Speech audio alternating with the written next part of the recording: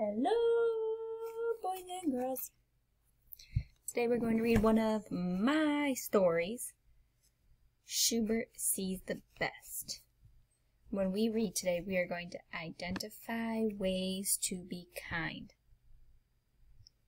Down here, my little Shubert picture says, people sometimes have bad days or say mean things, but they don't always want to be mean. Sometimes you have to think and understand why the person is upset.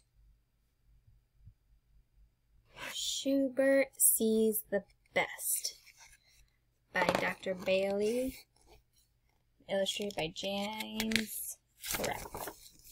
It was a curious day in Bug Valley. Shubert wakes up with all kinds of questions swirling. Shubert's sister Sophia hears him singing. "Shubert," she asks, "why do you think the other bugs at school call Crenshaw hurtful names? Are they mean?" Shubert feels concern for Crenshaw the cricket and for his school family. He puts his finger to his head and to think. Says, "I don't know, but I can find out at school. Come on." Shubert sings as they walk to school. "Hooray, hooray, I've got questions today. Hooray, hooray, answers are on the way." At school, Shubert shares his plan with his teacher, Miss Bookbinder. She gives him a clipboard, a pencil, and a detective hat, and a cape to help him investigate.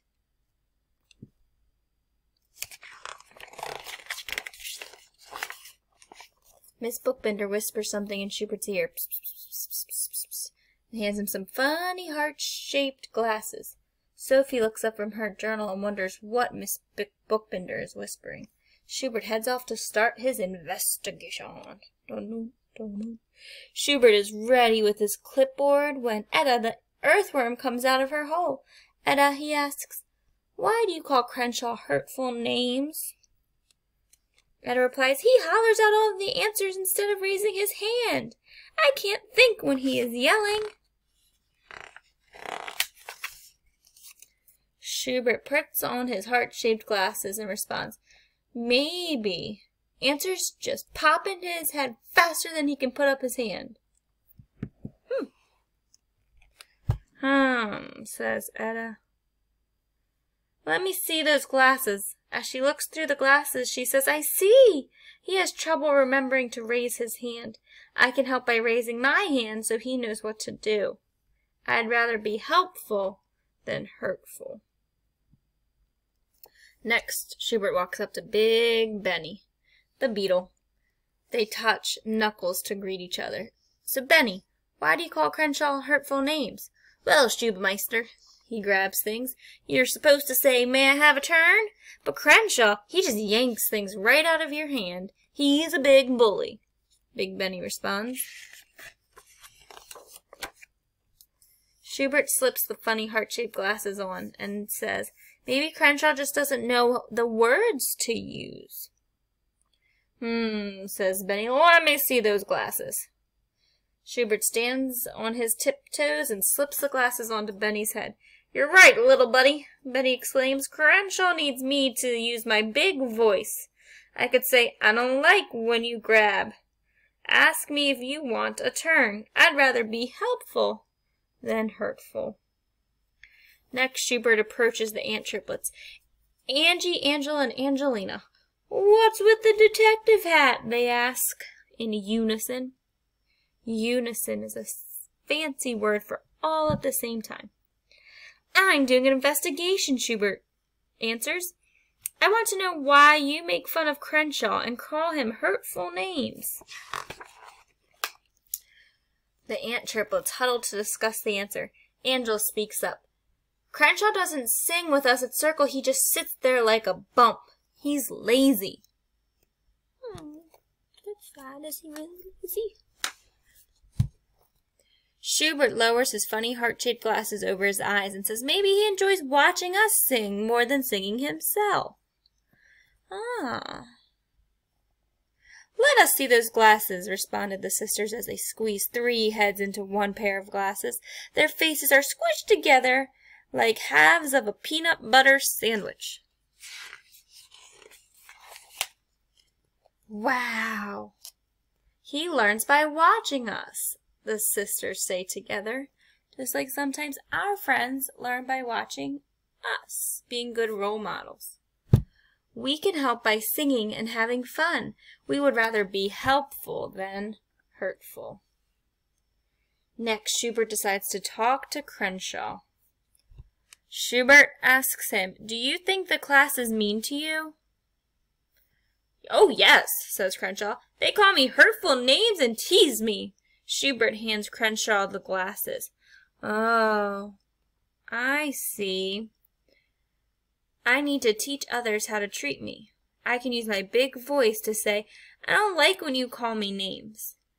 Then I can watch and listen to others for suggestions of how to be helpful. We can help each other. I'd rather be helpful than hurtful." Schubert's investigation is over. He sits at his desk to review the information. The class is mean. Is Crenshaw mean? Sophie watches as Shubert looks over his results. "What did you find out? Tell me, she chants in a singy-songy voice. Why do all the bugs call Crenshaw hurtful names? Is he mean? Is the class mean? Is Crenshaw mean?"